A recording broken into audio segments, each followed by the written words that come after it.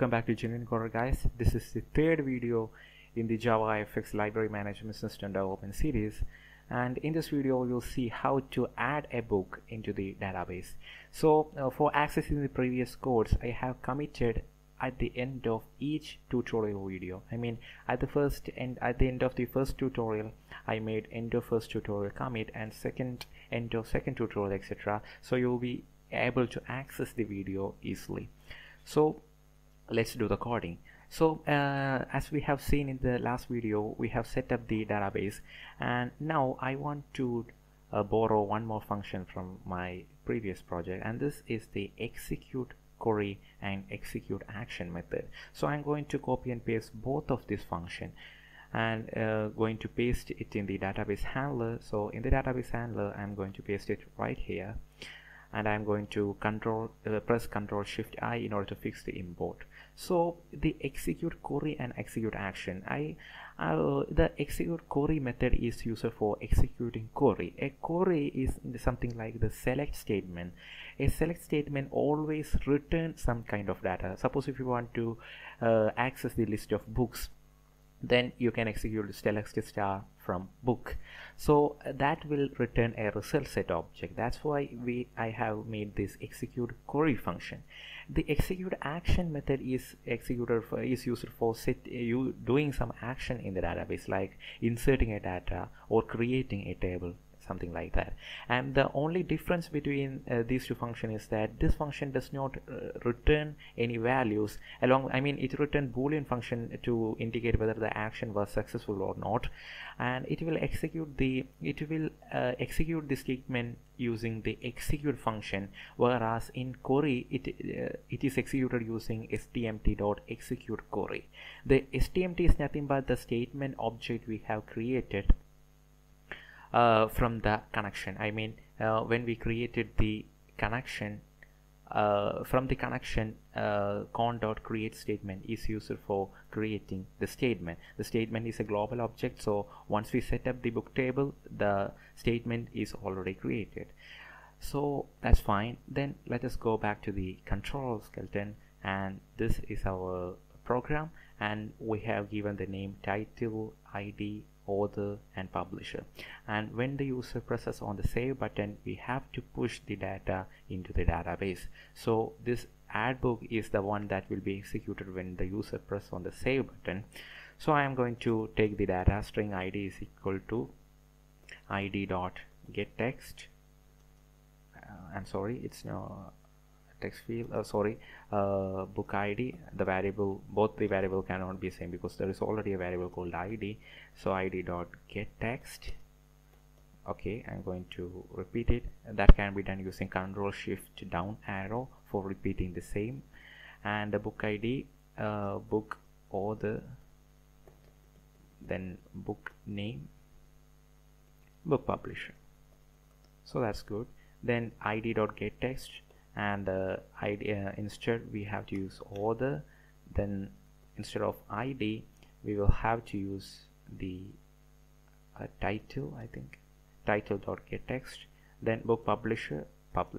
So we got all the required data from the user. And if you want some kind of consistency check to check whether the ID is not empty, if that can be done using book ID dot is empty.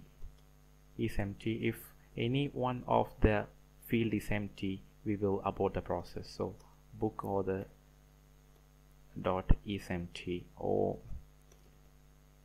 book name is empty, book name is empty, or if the book publisher is empty, then we will display message. For that we can use the alert class, alert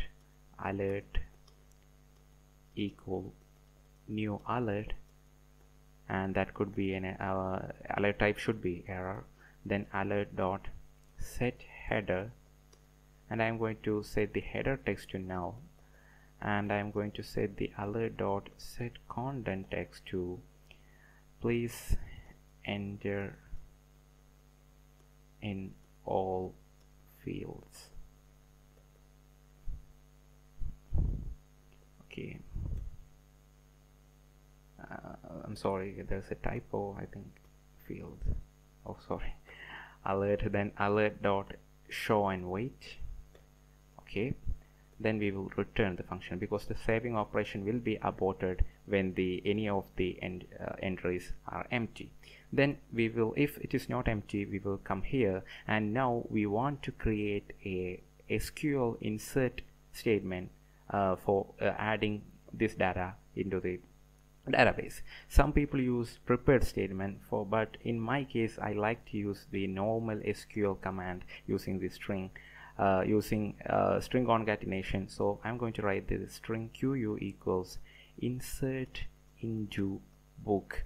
So our database name is definitely the book that we have created, book. Then the first one is ID, title, author, that's a order. So I'm going to copy this one for reference, and I am keeping it as here for knowing to get the structure of the database. So that's it, insert into book. Then I'm going to give the name values. This is the SQL syntax, right? Then I need an open parenthesis, then I need a closing parenthesis. So that's the basics. Then I need a plus operation here, and for each string I need to add a symbol apostrophe between a string value before entering a string value. For that I have added an apostrophe, and in between the last one too I need an apostrophe, and in between that I am going to add the book ID, because the first one is ID, so I'm going to add the book ID. We need one more plus operation there, so we got it. Then here instead of book ID I'm going to add book author. I'm sorry, it should be book title, because after ID it is title. You can override the it is book name. Okay, override the order of insertion by giving the order here in a comma separated fashion, but in order to keep things simple, let me do this in this way. Then author, book author, that's fine. Then we need book publisher, then at last we need a boolean value, and the boolean value can be easily set up. It does not need an apostrophe, so I'm going to remove these as single quotes, and here I'm going to give the value true. The default value is true, but anyway I'm going to give the values true to true. So we have given the book ID, book title, author, publisher, and the final one is available. Now let us just print the statement in order to make sure that it does not contain any syntax errors. So that's fine. Now what we want to do is we want to execute the SQL statement. It is not query, sorry. So I'm going to do that by using the handler object, that is the database handler dot execute. There is action and query. This is not query, so I am going to use the execute action and QU. It always return a boolean value indicating whether the operation was successful or not. So I'm going to place it in an if statement, and it will execute like that. And else, if it is an error, then it will execute the else part. Otherwise it will execute the if condition. Then I'm going to reuse this alert, and I'm going to paste it here. Then if it was success, then alert type dot information, then I will show success. Otherwise, if it was a failure, then I need to show that it is failed. So error, then failed. So that's it. I think it's okay so far. Let us run the program.